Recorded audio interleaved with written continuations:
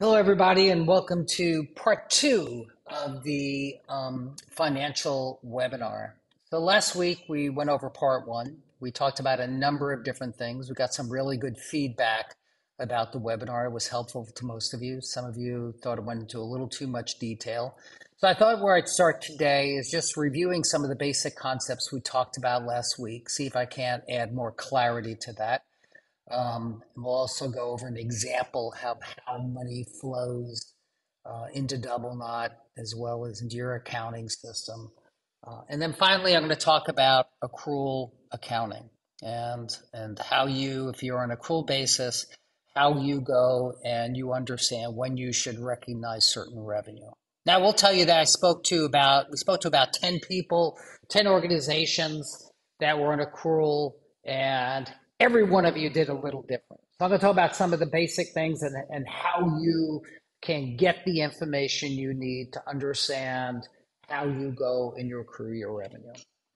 So we concluded the last meeting talking about how you have to use the various reports in Double Knot to record your revenue and reconciling your bank accounts.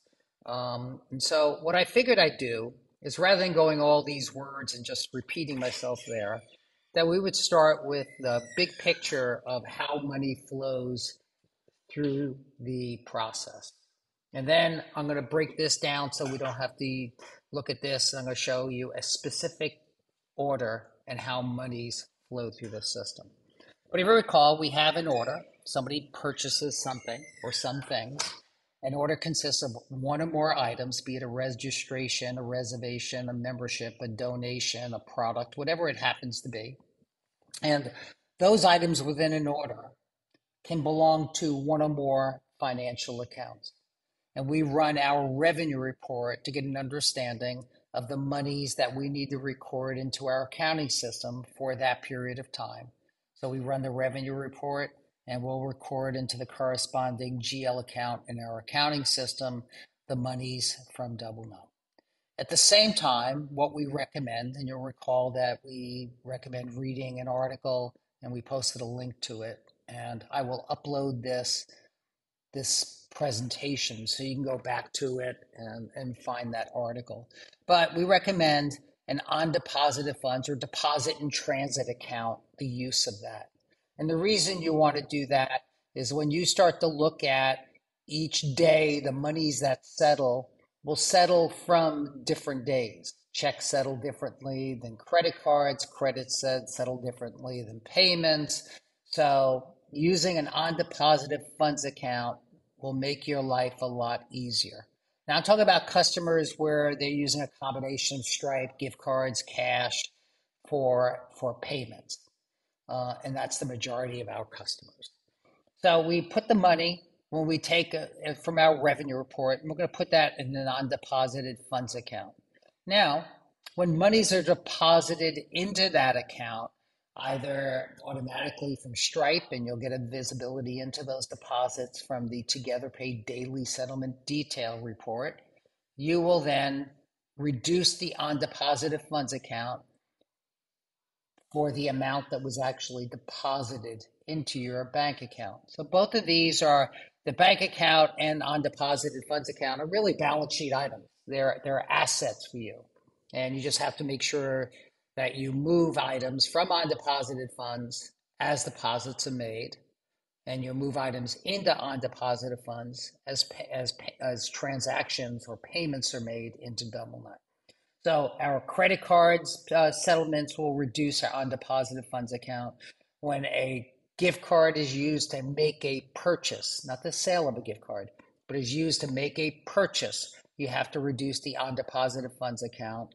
And when we deposit cash from our point of sale and we put that into our bank account, we reduce the undeposited funds account. Okay, so that's the basic flow of information. So the undeposited fund account is going to go up as we take payments, is going to go down as we make deposits into our bank account. Now let's look at this, taking an example amount. So what we have is an order for $100, and an order can contain one or more items, and those items can belong to different accounts in Double Knot that you've created. So in this example, we take an order of $100, where 75 belongs to an item that belongs to account 101, $25 are for items that belong to account 102. We run our revenue report. Here's our $100. We record into our GL system the corresponding amounts for each of the accounts, the appropriate accounts. We then move $100 into our undeposited funds account. Now, when we run our daily settlement detail, I'm just talking about credit cards here. When we run our daily settlement detail report in DoubleNut, we're going to see the deposits that are made. So in this very simple example, the deposit was made for $97 because the deposit, the gross amount, is reduced by the charge processing fees. So the 97 is the net amount. The charge processing fees that you'll see in the Together Pay Daily Settlement detail of $3. So what I would do is I would reduce my undeposited funds by the $3. Remember, we put the gross amount, $100 in here. I would reduce our undeposited funds account by the $97, which is the net, and I would add back in the charge processing fees to bring that to 100. The offsetting entry for the charge processing fee on that day is $3 to our merchant fees account that's in your general ledger system. So everything sort of balances out. This undeposited funds is going to go up as we take the transactions, is going to go down as money hits our bank account. Just remember, the money that hits your bank account for Stripe is the net amount. It's the total for whatever I purchased minus the charge processing fees. So I have to make sure that I make the appropriate adjustment to our undeposited funds account. Now, this picture becomes a little more complicated when you talk about accrual. And I said before, we spoke to a number of customers, and some customers will do daily entry based on accrual accounting. Some will do it the day before a board meeting. Some of you at the end of a year, actually, I think the majority of you do an adjustment at the end of the year. So at the end of 2022, you need to make an adjustment for any revenue that belonged to events that were happening in 2024. Point being, everybody does it a little different. So let's go where I'm logged in down here, and I'm going to use the DoubleNut account, and you're going to find that some of the accounts that are set up may not, it's just data that we use sometimes to do some testing in this particular account, but the process will hold. So let's go to our revenue report. So when I go to our revenue report, this is the way the report comes up. And if I say for the current year, again, we're not going to see a lot of data on here. If we want to see for the current year, we would see all of the revenue for our financial accounts. Again, don't pay attention to what these accounts are labeled and so forth. This is just some test data, but I can show it since it's not real data here. So let's look at a couple of things on this report. Let's go in and we're going to modify this report. It's just a lot easier to look at that way. So I'm just going to modify this report, and we're going to do a few things here, and we go in and modify it. One is I'm going to go and change it. This revenue report looks based on the posting date. When was the transaction? When did the transaction occur? Not when did the transaction hit our bank account. It could hit our bank account tomorrow, the next day, 4 days down the road, depending on what it is. So when we look at these filters, this is based on that date. It's the date the money came in. So let's look at a couple of other things. I'm going to click back on fields. Let's say that what we want to do is that we're going to look at date.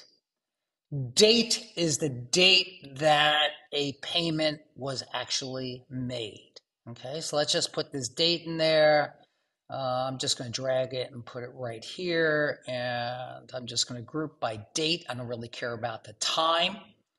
So if multiple transactions happen on a particular date, we'll do that. Now, I might get a lot more information back here, but I just wanted to show you what this looks like.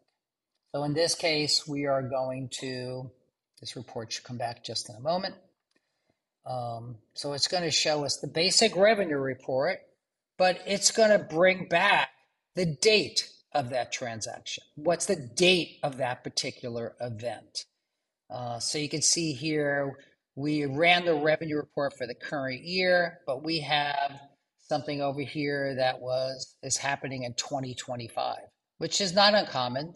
We could have reservations for a camp in 2025. You could have uh, reservations for a cabin rental at some point in the future.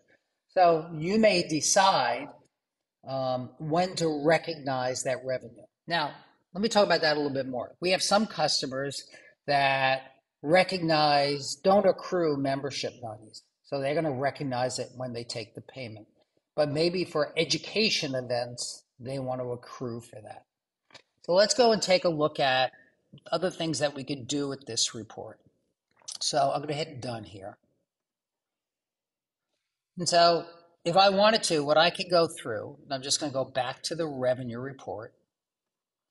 I could say, based on I'm just do current year so I have some data. Again, I could say I'm going to recognize everything for the gift shop when it's sold. I'm going to recognize membership when it's sold. So regardless of when it's sold, I'm going to recognize it at the time I made the payment. And that's what this corresponds to. So say, for example, double knot revenue, whatever that happens to be. Maybe that's event revenue, and I want to recognize that in the future. So one of the things I could do here is if I don't have to go and edit the report. I can go here and say date, right? I could say date, and I could do this little cog, and I could say isn't less than. I like that one. Isn't less than. In other words, it's going to be greater than or equal to. So I could say here, with the current year, I'm just going to go through and do a couple of things here. I like to see this is between calendar. And I'm going to go in and I'm going to say, I want to see the revenue we took from 1/1/23 to May. I can do it for a single month. I'm just going to go back to February so we can get something here.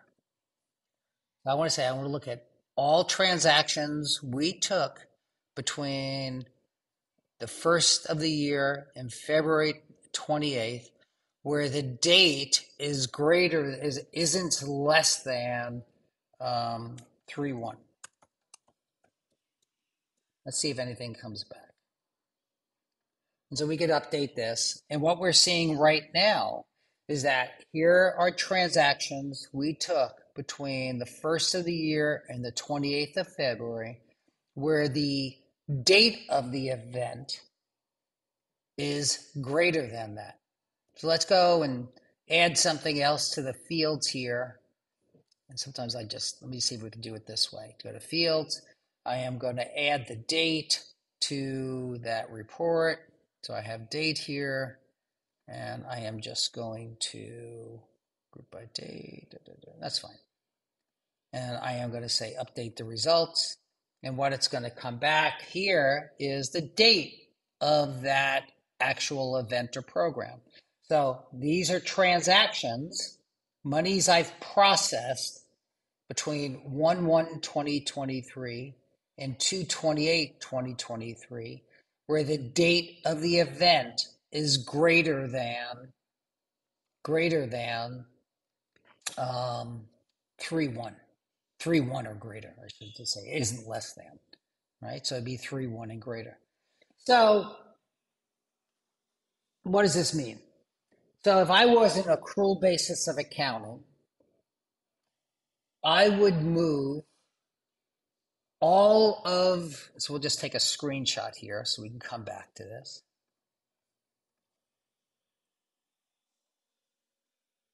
Okay. So again, this is revenue I took in my reporting period. That's for the future. Some of you would actually put in here 1/1 2022 to 12/31/2023, or whatever your fiscal year is. And this would be 1/1/2023. And I would then run this report and I would find what revenue do I want to defer until next year. Just think of it that way, right? So this would be revenue I want to defer until next year. So I would do a one-time adjustment. This is the most common example among you all and how you handle this. So this right now is going to show me transactions I took in this time period that are for use beyond the time period. And if you were doing this once a year adjustment, these two dates would be your fiscal year, and this would be the first day of your new fiscal year. And I would get the revenue accordingly. Okay, so let me capture that. All right. So now, if I was in an accrual basis, a vanilla accrual basis, I would use this to understand what revenue I need to recognize. So I would run the revenue report. I would run it for the current year as an example. I would move all of that revenue into I would move all of that revenue into a deferred revenue account, and then I would only recognize it when it's appropriate to recognize, right? So I could run this report. I could say for a certain period of time,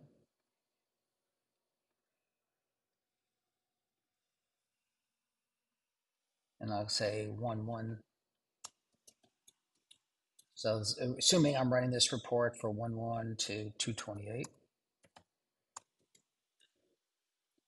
And so in the ideal, very clean world, I would just take all these numbers.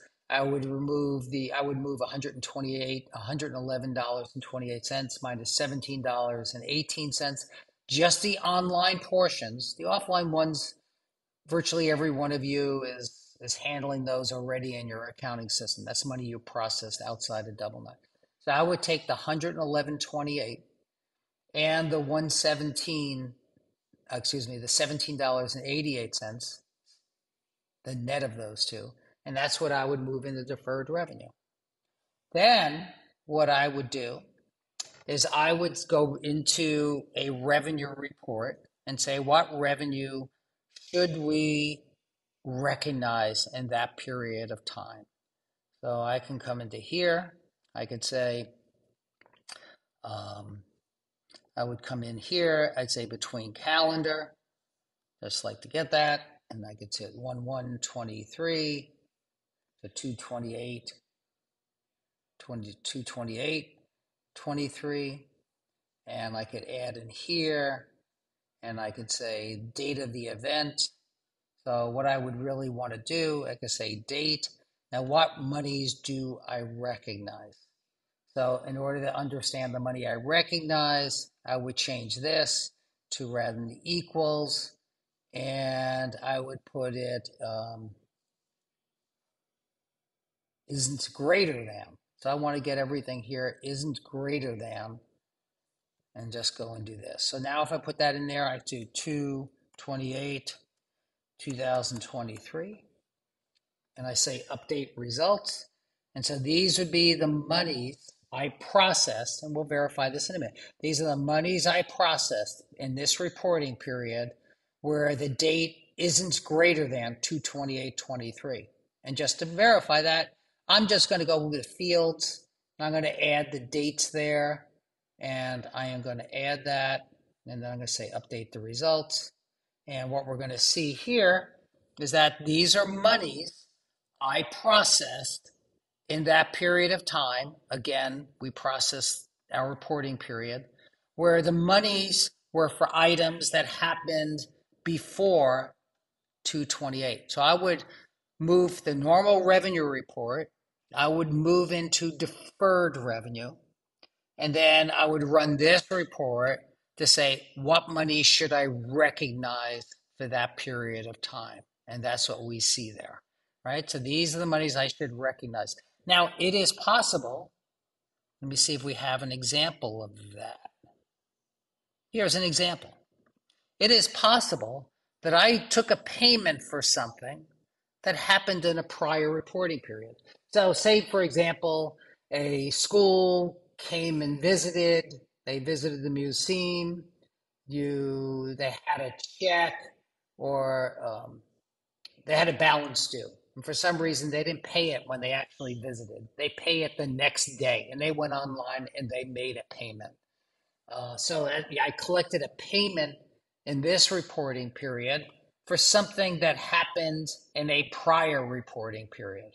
So I have to make sure I recognize that money at this point because I actually took the payment. In this case, I took a $50 payment for something that happened on May 1st, 2019. So this would be the money I actually recognize. Now I will tell you, I went and customized this report right now. I think it's good so you understand the data. We're going to create an earned revenue report that you can just run to understand what you recognize. Now, some of you, as I said before, will recognize things when you take them and you don't accrue for them. So say you have a membership. I sold the membership on 2/28, and so that I would recognize the membership in 2/28. I am not necessarily going to accrue for it 1/12 of it every month, or I'm not going to accrue for it at the date the membership starts because it might start tomorrow. Um, Wish you had the ability to go and adjust start dates. So, and some of you will recognize membership revenue right away, whereas education revenue, maybe you want to recognize that based on the date of the event or a facility reservation, a birthday party, a field trip. You may want to recognize the date of the field trip. So some of you are going to have to work with those two reports. Some things you're going to recognize right away, and you're going to just recognize it from the basic revenue report. And then you will use the earned revenue report to understand. Maybe I will just partially recognize membership, right? So that's the way that's going to work. I know it's a little confusing, hopefully not too confusing. And if you have any questions on that, just feel free to ask us. We can meet with you if your process is a little different. Because if you're if you're using point of sales, you're going to have daily reconciliation reports for your point of sale. You can see what cash you've taken. So there are other reports that come into play with point of sale, but I don't want to introduce those right now. Most of you on point of sale are already dealing with those. But your point of sale deposits would also reduce your deposit in transit. So with that, any questions you have would just send those to us and we will answer those. Um, and depending on the questions that come in, we may just address those one off, or we may just sort of do a little video and share it with all of you if it's a question that is relevant to everybody. With that, I hope this was helpful and get back to us with any questions.